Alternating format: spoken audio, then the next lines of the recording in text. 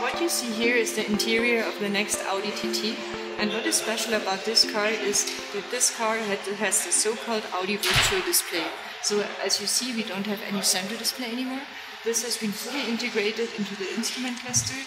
Here we are in Frankfurt in Germany, and you see a wonderful 3D navigation map, a full screen map. So if you press, for example, the view button, you can extend the presentation of your speed meter and of your rounds per minute display.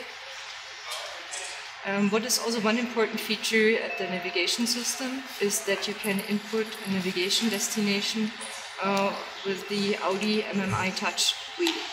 So if you just want to go to our headquarters to Ingolstadt, you just type in I, M, and a G, and you already get a suggestion of what the system thinks you're looking for.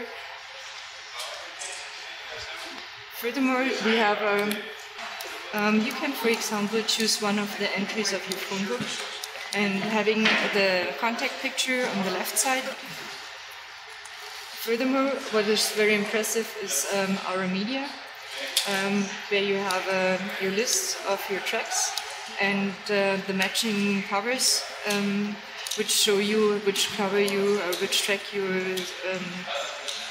would choose by pushing the turn button.